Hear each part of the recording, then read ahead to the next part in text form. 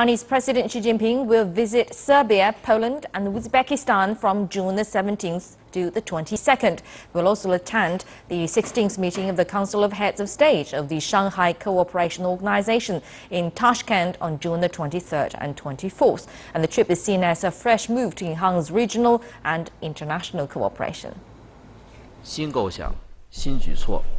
During the visit, President Xi will exchange views with Serbian officials on deepening bilateral ties, as well as boosting the Belt and Road initiatives and other regional and international matters of mutual interest.